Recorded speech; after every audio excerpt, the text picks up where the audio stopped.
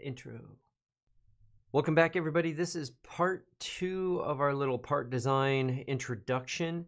What I wanted to show you right off the bat, I want to get back to where we were before, working on our little cube, making it into a die, but I want to show you this new search interface right here. So first off, when you start up 3D Experience, I think you should probably just get in the habit of let this thing start and then close this right away. V5 used to do this also. It would always open up in a product, but then you could go into your environmental variables on your computer and you could say, what was it, no document start or something like that, and you could get rid of it. I haven't yet figured out how to stop it from opening a new part. It's probably in there somewhere under the settings. So we just say no to that. So we're back at the plain gray background.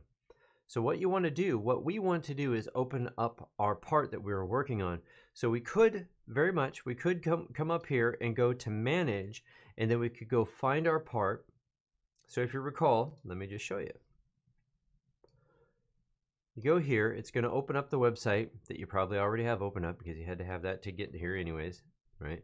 And then you get into your collaborative space, which in here is the part design tutorial. So we double click on this.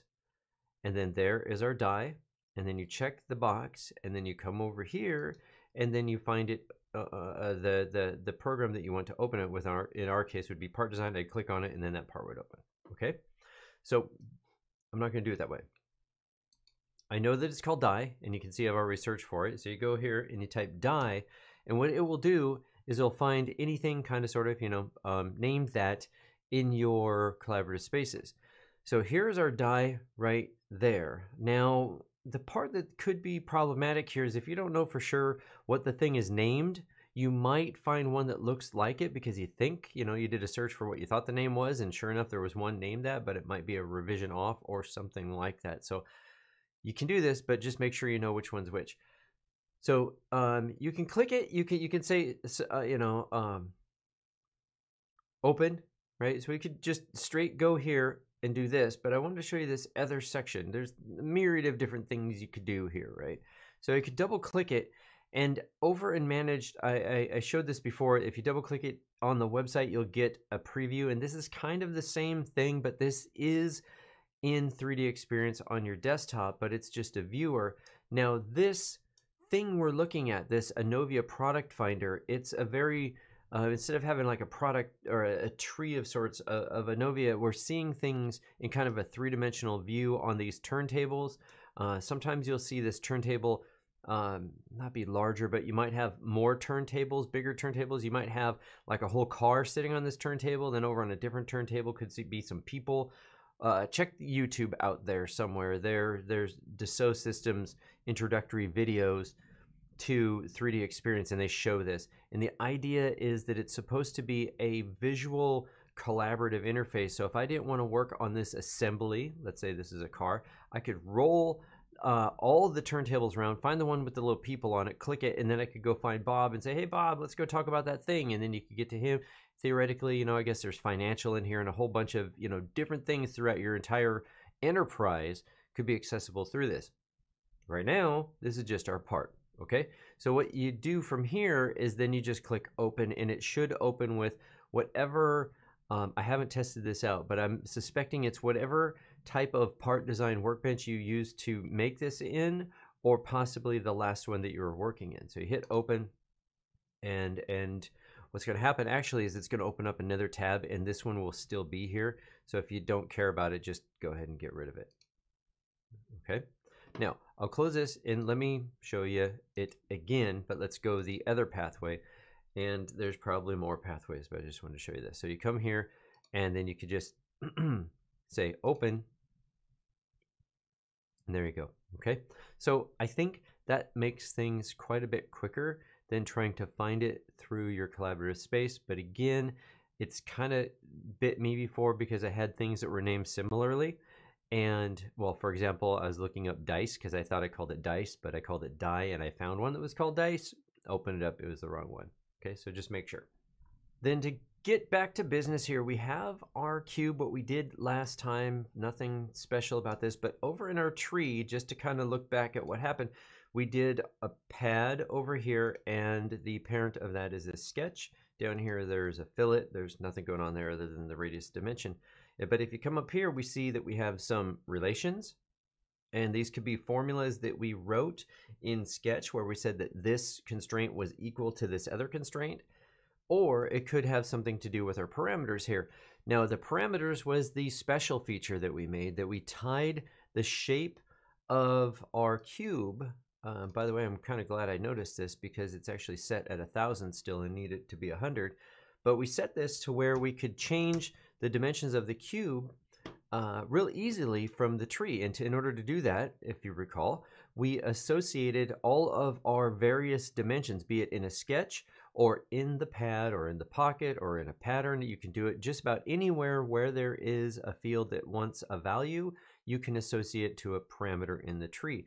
And we got there by going to our tool section and then hitting this little FX formula icon right here, okay? So that's what we did last time. Today, along the same lines, we're going to do a very small amount of stuff, but a lot of information inside of it. We want to put one of the, the die holes, is that what we're going to call this? You know, we're going to make maybe a number 1 right here over on the side, but there's a lot of stuff I want to talk about. And what I also decided to do in these tutorials is not really, you know, stay completely entirely on the rail as far as what I want to do. Like, I don't want to say, today we're going to put a hole in the side of this cube. Well, I want to touch on all the stuff that would be important to do that along the way, even though it's seemingly tangential. It's the day-to-day life that's going to happen. So for example, we're going to put the hole on the side, but in order to get it in the center, we need to find ways to calculate what that is from this edge to that edge to this edge, so we can utilize certain other features, namely this thing called a projection. We've got these other elements called construction elements that we're going to utilize. This concept of links, so projections and other things are links to other things, and it just happens when you do certain things, but you need to be aware of it because it could cause you problems, or not doing it could cause you problems. So you need to understand this, and that also has to do with what they call parent-children in CATIA. We can oh, I hate that window right there. You can come here and you can hit parent-children, and it will tell you what things are based upon what other features. And so it's very helpful to know this, and as you're building, to understand what you're building upon, so you know that if you were to delete that or change that, how it's going to modify the rest of your structure. But we'll also talk about other simple little things like what are the different view styles to help us out in this particular project, looking at our sketch tools a little bit more. And there is a big topic we're going to talk about for a very little bit, but it's the lingo word basically of geometrical constraints and dimensional constraints.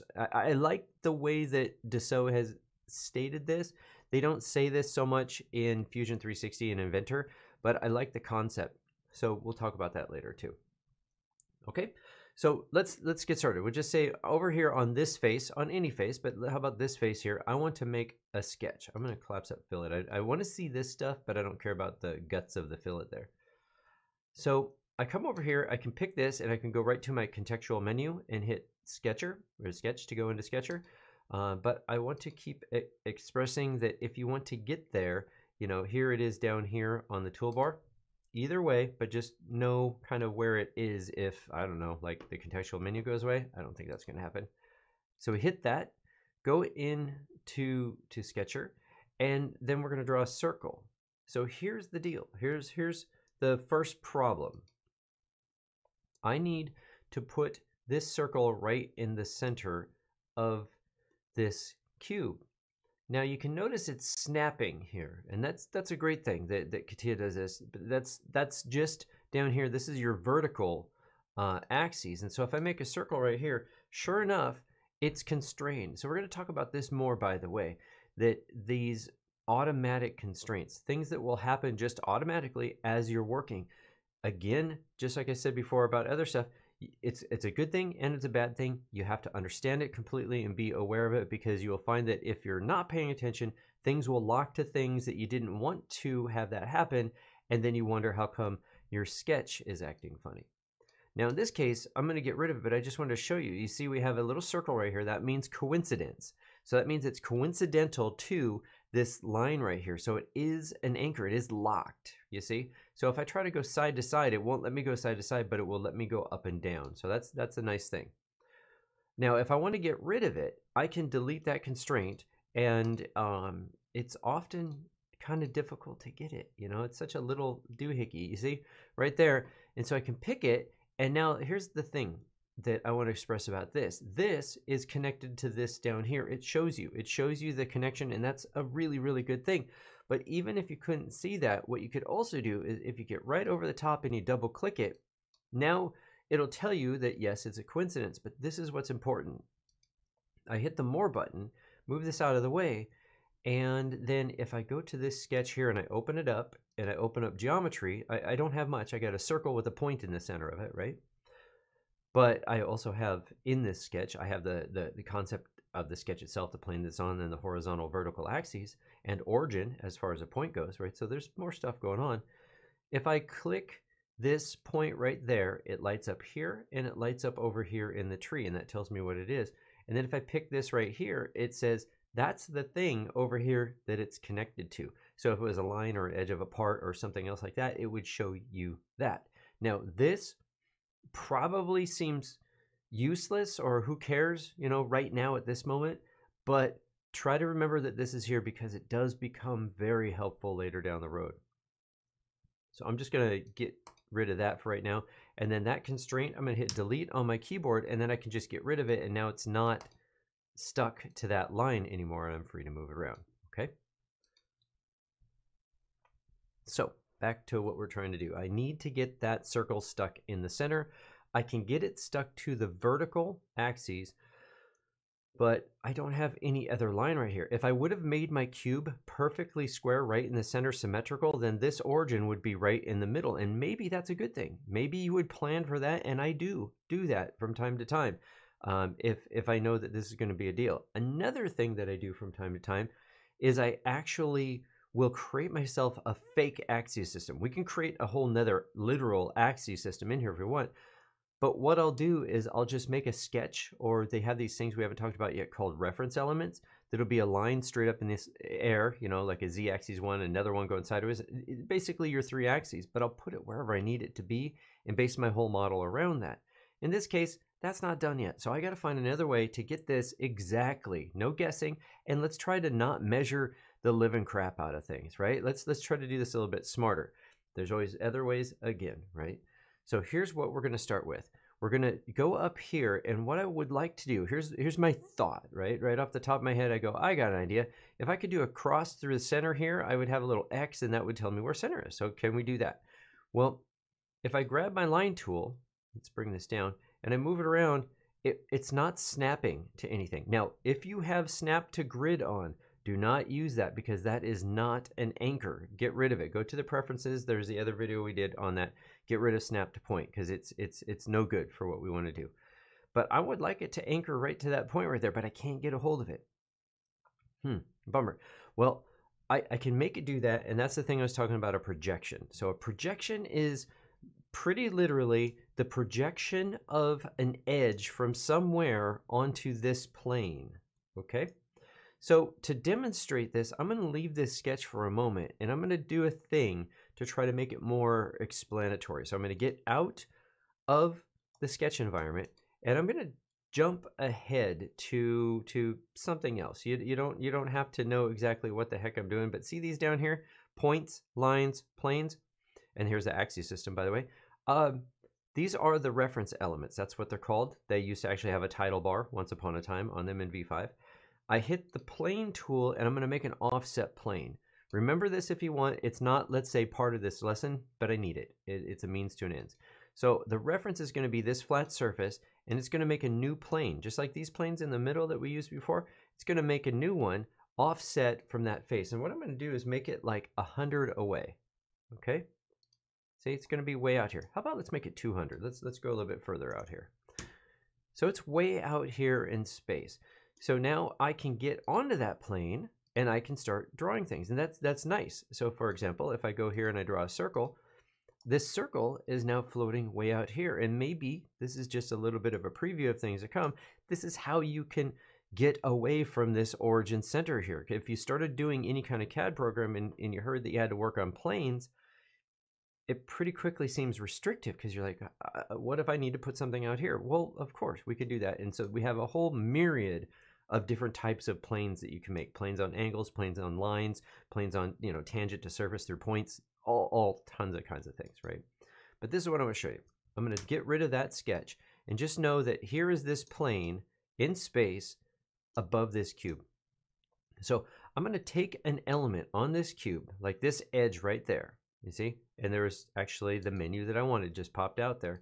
So you see this? This is projection. But you notice down here at the very bottom, see where my mouse is here, this is the same icon and there's a few more hiding.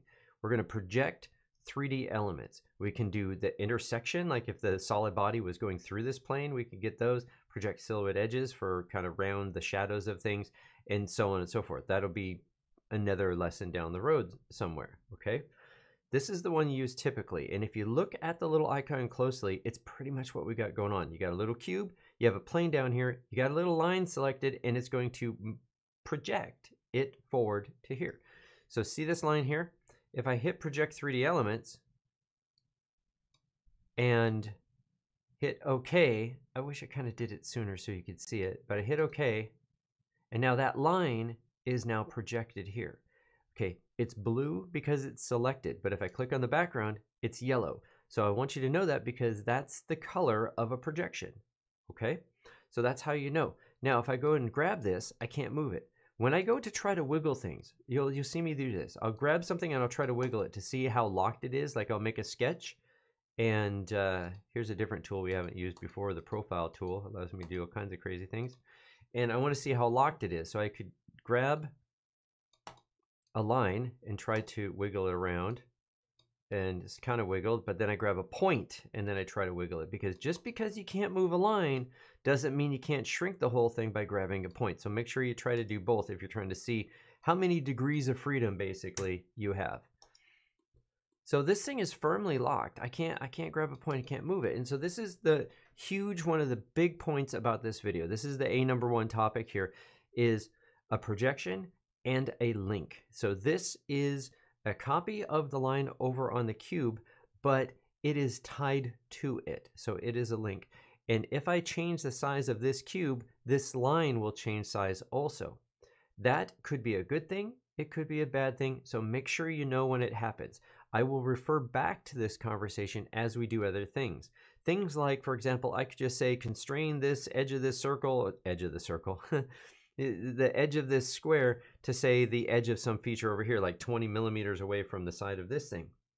You might not see it happen, but it just made a link. It made a projection to that edge, and then later when you change something and things follow or they break, it might be because of those things, all right?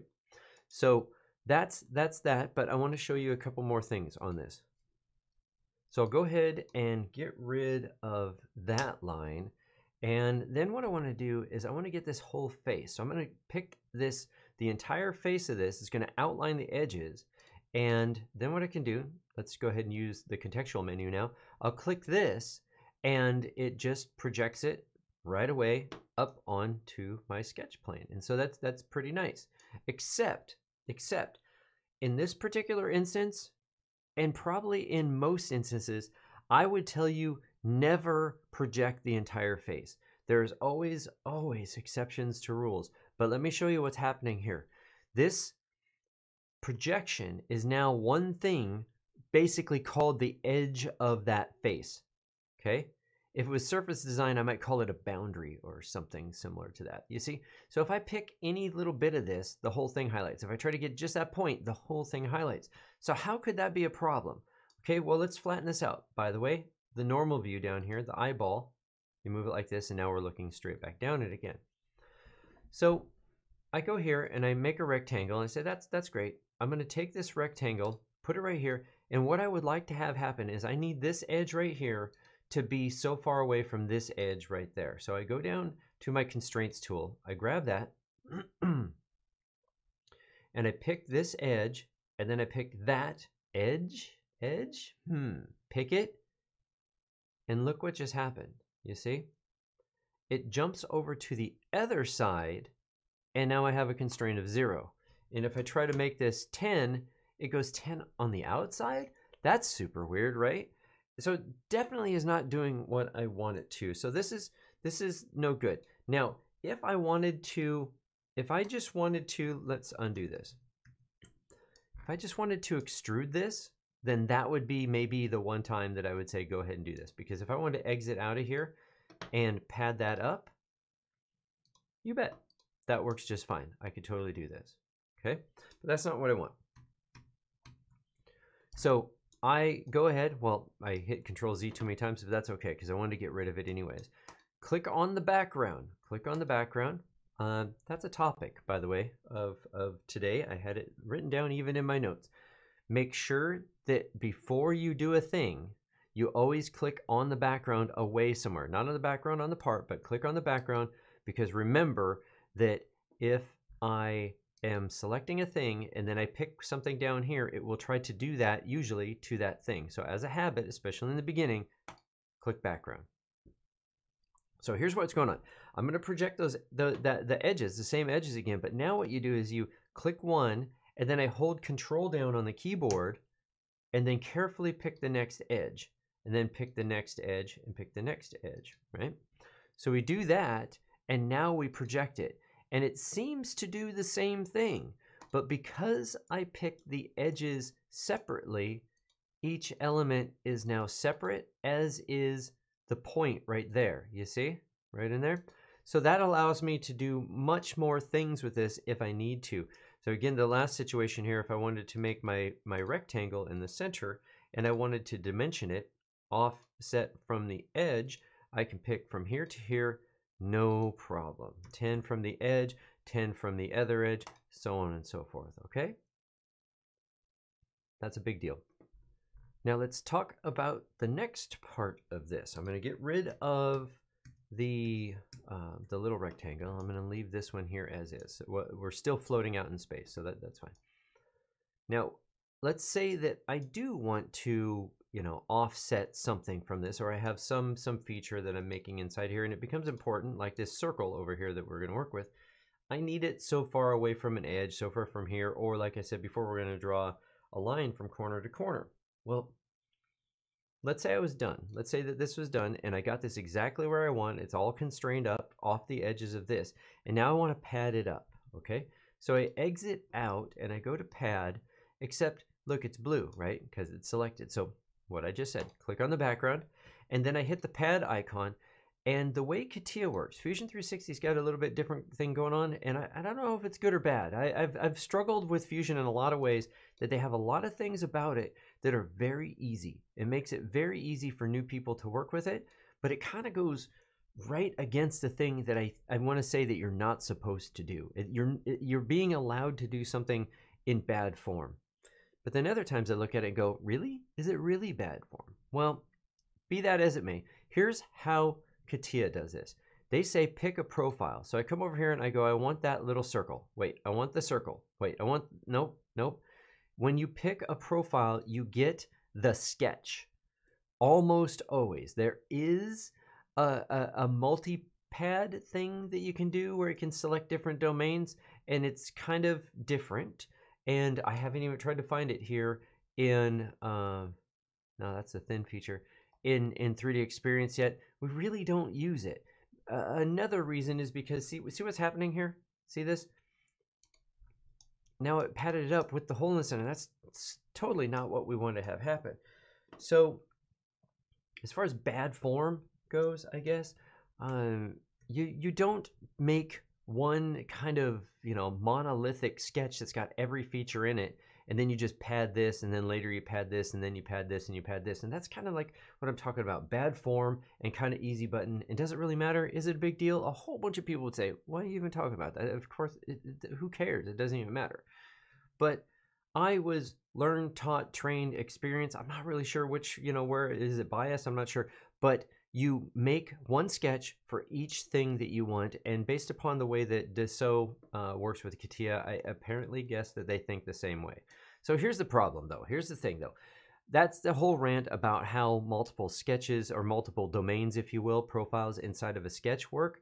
But what we want to do in this case, we don't even care about padding the square later. We don't even need it. I just want this circle. I just needed these lines to exist so I could measure off the edges to get this circle where I wanted it. So I'll go back, I'll go to the tree here, and I'll go back to the sketch.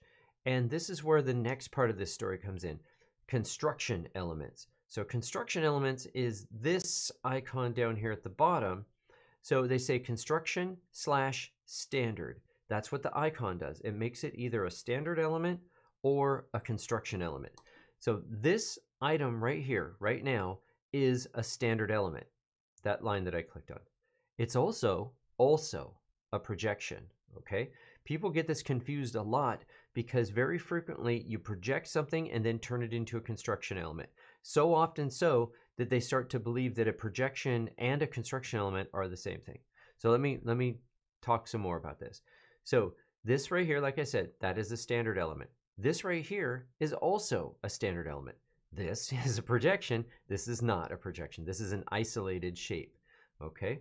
So what I can do is I could click on this line right there, and I could come down here and I could hit the toggle to toggle it to a construction element. And so if you can see that there, now I have a dashed yellow line. So this is a projection. It's also a construction element. This is a standard element and a projection. You see where I'm going? So I could come over here to this circle and I can make it a construction element also, and you can barely see it now. It's kind of gray hiding back there. But I can come back here, I pick it, and I go back to the toggle, right? Pick it, and now it's back to being a standard element again. You see? Let me show you another part here. If I get this right over here, I'm zooming in, but you can't zoom into a point. I want to show you that point right there. So that point, better yet, let me just show you a different point. I'll click out here. See that? See that little blue plus right there?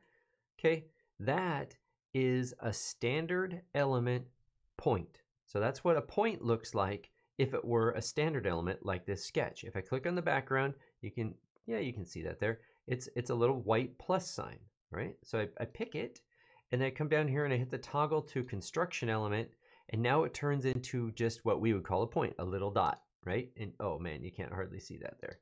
Okay, so there it is. You see? I'm gonna go ahead and delete that, but what I want to draw your attention to is right here. You see that? That is not just the point at the end of the line, that's actually a point there. And if I come down here and I toggle it, look at this. This right here, if you look at the icon, I think they probably could have done a little bit better job than just outlining it. It used to have kind of a color to it when it was pressed in. It tells me, so this is not just a button to do a thing, it's also informative. If I pick something, it tells me that that point is a construction element. So if I hit this, it will toggle it off, and now you see that little plus sign right there in the corner.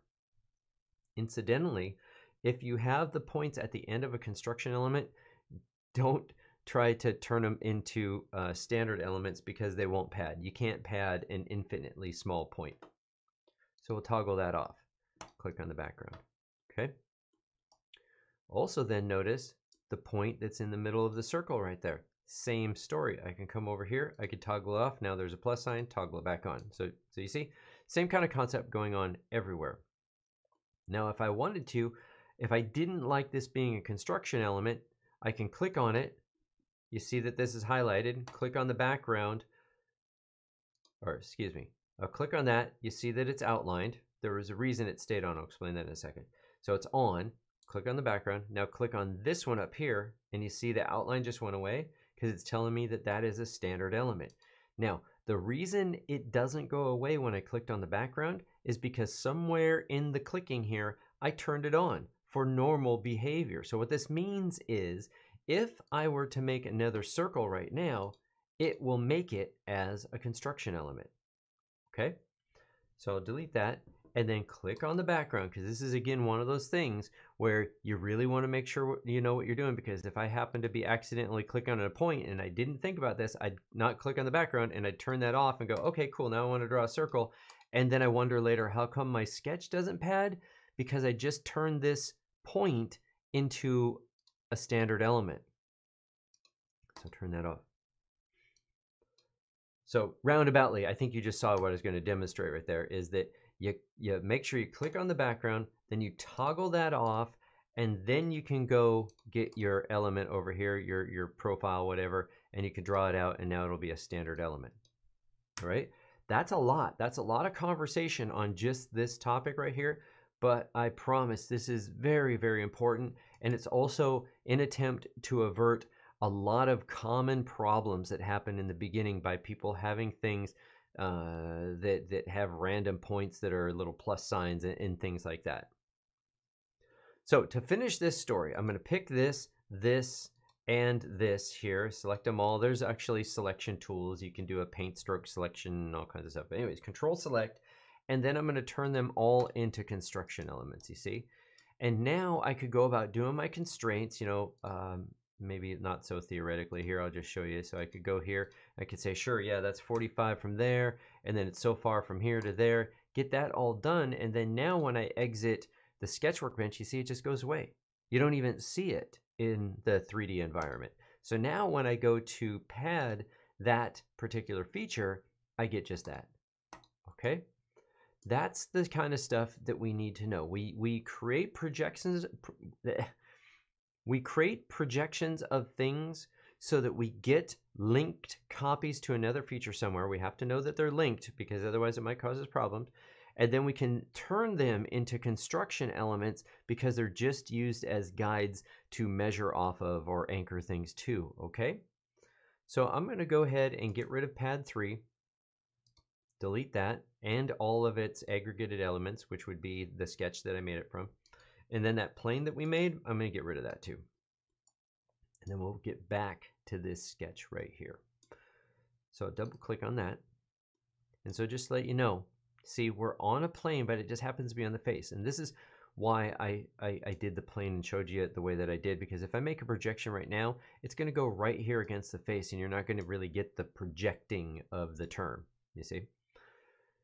So I'll do all the same stuff again for the most part. I'm going to pick this. Be careful that you don't get the face, because see, right now I'm on the face, so make sure you get just the line, and that one, okay? And then go to project. Now check this out.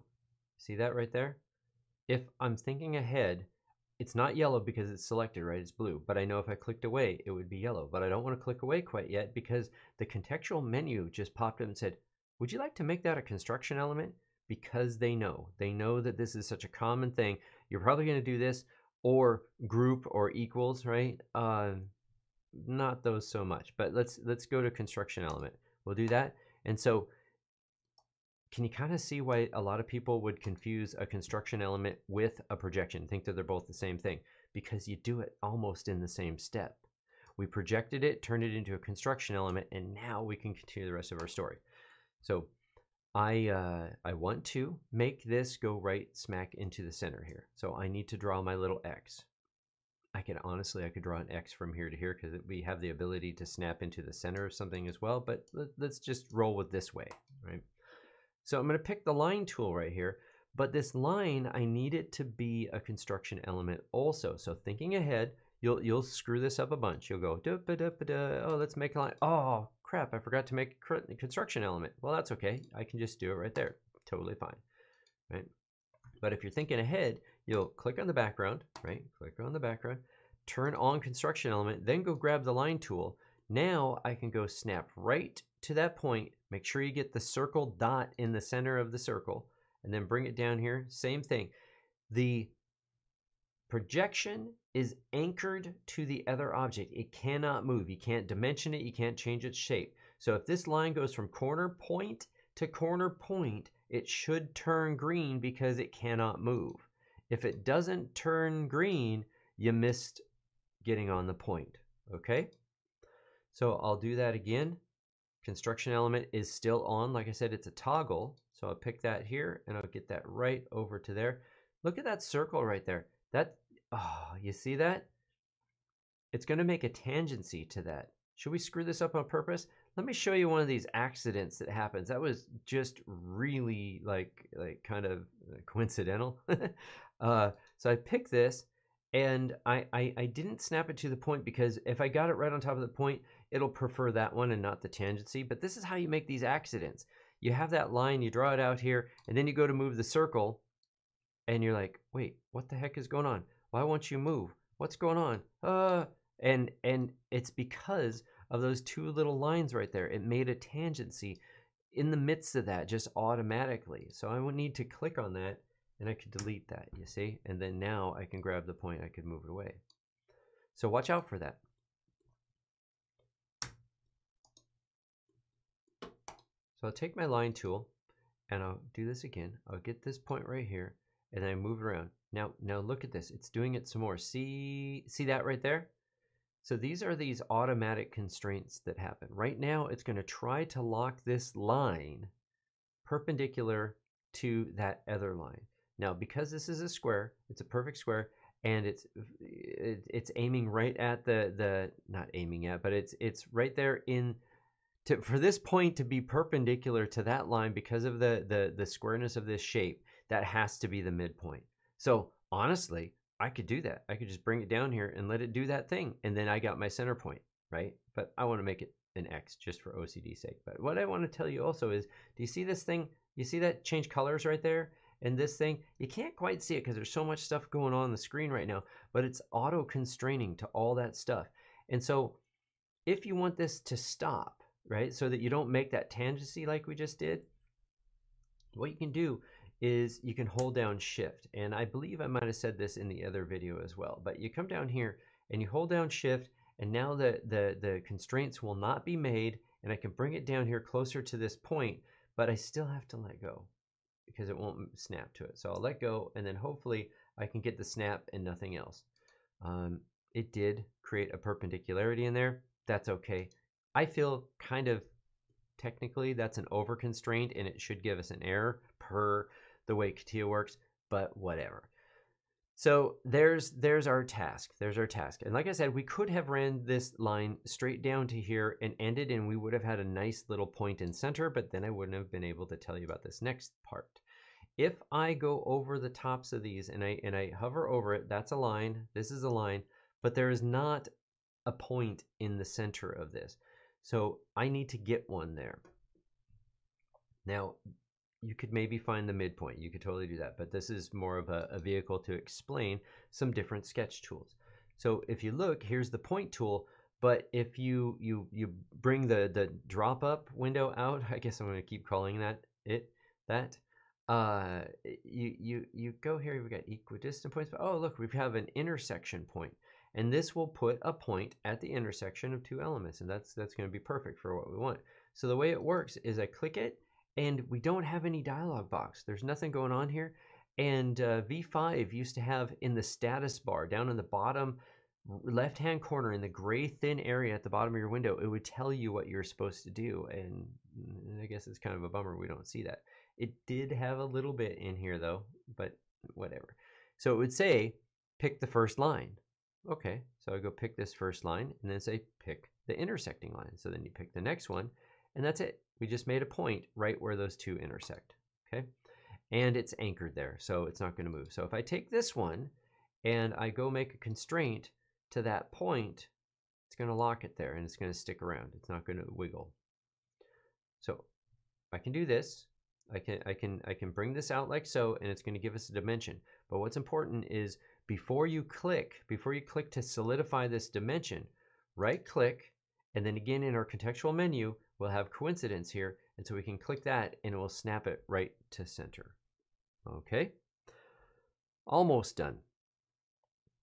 So it is stuck in the center, but it's not green because we haven't dimensioned it. We haven't given it a diameter yet. So I'm going to pick my constraints. I'm going to hit this, bring this out, and we'll just say that it's going to be, I think I made it 12 the last time. How big is this cube? Oh, I changed it because of my parameters. Right. Okay. Well, I'll fix that in a second. It's going to be 12. I'm going to shrink this back down to 100, okay? So it's all green now. It's all locked. It's locked in the center. It's locked with the diameter. We have our X as our construction element. We have our projections here to lock it to this cube shape. So if I do change the size, these things will float along with it, which I'll show you when I change this thing back. And our projections are construction elements. So now I can exit Sketcher, and I'm going to pocket. So we're going to use a pocket this time. This is this one right here. We're going to pocket that shape down 2 millimeters, just 2. Just a tiny little bit, just to put a little dimple in there that'll be our number 1, you see? So let me show you what it's just going to show you about the projections following the shape of the cube. So I'll hit my parameter from last time, make it 100, hit enter, the cube shrinks down. That looks a lot more now like the circle that would be you know, on a die this size. And then if I go back into the sketch that I used for this pocket, right, the parent, and this is the child of that, right? So I double click on this, we see that our projection is right where we saw it before, even though the cube is 100 instead of 200, okay? So that's links and projections and construction elements. Okay, so then the final thing that I want to do to this cube right now before we're finished, I have another thing I want to talk about, but the final thing to do to this is we're going to add a fillet, just because it's kind of a good time to do that, I guess. A die, I mean, we could say just drill a hole in it and that would be okay. It makes it easier on the machining time, but you know, we want to make it look kind of nice. So we're going to go to an edge fillet down here, and we're going to hit this, and we'll just make it 2. We'll say it's a 2 millimeter fillet, and that's fine. That could be great, and maybe that's exactly the way we want it. I think I kind of like it this way better, but I also have been doing it this way, where I put a tiny little fillet on that edge, tiny, whatever, 1 millimeter, right? So which is better, a little rounded outside there as well, or just a sharp edge? You kind of decide what you want to do there. I can tell you that this little edge, but especially, I don't know, these little edges right here are going to add quite a bit of extra effort to the machining time of this product. So then to wrap this all up, I want to finish with the geometrical and dimensional constraints that I told you about. I think you probably already get what they are, but I want to state it very clearly. And I would also like to talk about an analysis tool to help you with problems. Okay, so let's go back to this sketch here, just to show you this. This is just terminology. Okay, so this way the heck over here, that was because we resized it. That's a dimension. Of course, it's a dimension. So that is a dimensional constraint. That's a dimensional constraint. You see down here. And here is all the other things, the little circles, that little square corner right there, those are geometrical constraints. And they hang out down here. And this is a toggle to turn the creation, the automatic creation of those off and on. I'm going to show you how that works. It may or may not be of major importance to you, and I don't know if I would say that I ever really turn them off. I leave them on all the time. It's kind of nice, though, to know that they're there. I can spin that out a little bit more. There's a lot of CATIA tools that I know that I could tell you I never use, and when I express that kind of makes it sound like they're dumb and you should never use them. But that's absolutely not what I'm saying. In my life, what I do, I don't use them very frequently. But this being a very creative, you know, how do I get this thing done kind of process, when you're faced with a new type of product, it's nice to have 50 different ways in your mental tool bag on how to do a thing. Even though, you know, you don't use it very frequently, you go, you know what? That damn keyhole tool might be a good thing to use now. So anyways, here is, again, what they are. Dimensions are numbers, and geometrical constraints are all of the little circles and the angles and things you see here. So I'm going to make a rectangle right here, and it's kind of off kilter. Here, you know what? Let me flatten this out. So I'll make a rectangle right here, and it's a construction element. I'll turn it off so it makes it easier to see. I made the rectangle, and it automatically added horizontals and verticals here, you see? That's what this toggle did. The geometrical constraints toggle made those. So if I were to come here and turn them off, so that toggle, it's now off. I kind of don't really like this dropout thing here because it's hard to just glance down and see if they're all on or off. You could probably put them somewhere else in an action bar or your own section, I guess. So I go and I make another rectangle, and now that it's off, I don't get them. So is that helpful? Well, what does it do? Well, if I go like this and I grab the point and I try to move it, I'm grabbing the point. It should tip in, but it won't let me because this is locked at horizontal and this is locked at vertical. If I grab this, yeah, it moves, but that's why I'm grabbing the point, because I'm trying to tip it over. It won't do it. How about this one? I grab that point and boop, it just tips it right in. So that could be a really good reason for just temporarily turning it off, so you could just do that, right? So great, seems valid. I've actually have a textbook where they specifically tell you to do this. I think, as a matter of fact, they go in the course of deleting or showing you about constraints. They go, hey, look, you can just delete them and then you can do it, right? Well, in real life, we have this nice little profile tool over here that you just go, oh, skip that. Don't do that. That's the advanced feature. So you go here, I click here, and if I want, I could lock it horizontal. I could lock it or vertical and horizontal, and then I could just come in here and I could just draw it. So I don't think that that was valid here the way that we did it, to come down here to turn that off just so I could make that shape. Not really sure, but that's how it works. Now let me show you a little bit more about that. Why is this thing thinking? Okay, there we go. So now let's turn it back on, and we'll go here, and we see that they added them back, but there's also this other one that's dimensional constraints. So I told you that dimensions are dimensional constraints, and the little circle dots and slashes, those are geometrical constraints. But these things are about the automatic creation of these. So do you see any automatically created numbers? They're not here. So it's because the rectangle doesn't have it, but there is some other features that automatically have it on here. So if I go over here, I've got our corner tool, I've got our chamfer tool. Let me grab the chamfer tool. What I do is I can either grab the point, or I can pick one line and then I pick another line, and it's going to drag a corner in. Okay, so I click it and look what happens. So that's it. I drag it in, I click, and then it drops out a measurement and an angle.